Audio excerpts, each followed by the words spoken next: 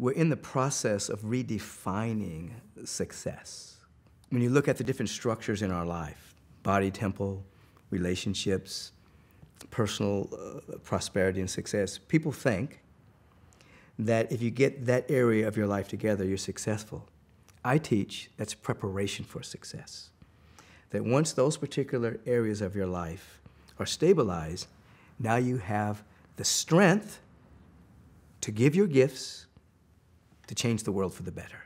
So previously, having a lot, accumulating a lot, having the perfect body temple, having the perfect relationship was successful. That's preparation. Now that you got that together, what you gonna do? How is the world gonna be better?